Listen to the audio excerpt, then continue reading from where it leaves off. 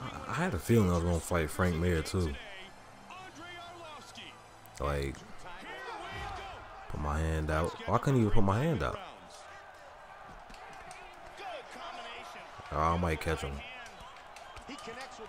Oh my goodness gracious. Oh God. That's it. The fight's over.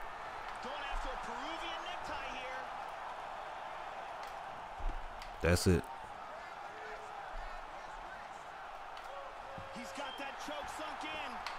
Frank Mir can get out of submission though. You talking about I didn't get that? Damn, I didn't get that flick. My thumb's a little sweaty. Thumb is too sweaty. He's got a nice snap to that leg kick. Very nice. Oh, he got tagged there. Oh no. Mir checks that leg kick. He connects with the jab. Wow, what a back and forth exchange. You know, it's undeniable that Here we go. All right, we gonna try this again. looks like he's setting up a Peruvian necktie. My thumb is still sweaty.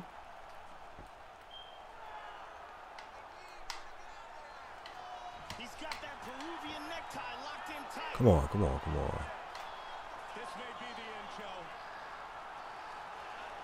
the end, Joe. Let's go. See, that time I just held it to the part that was already full.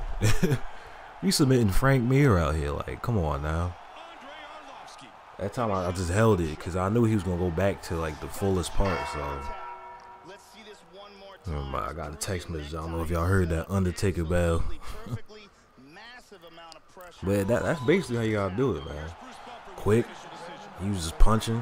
Where heavyweights can't do that. Throwing hooks for heavyweight, nah, it's not gonna work. Submit you with anybody, even if you do got Frank Mir. You feel me?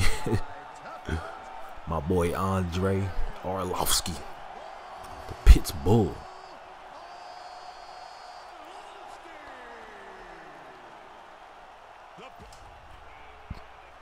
Feel me?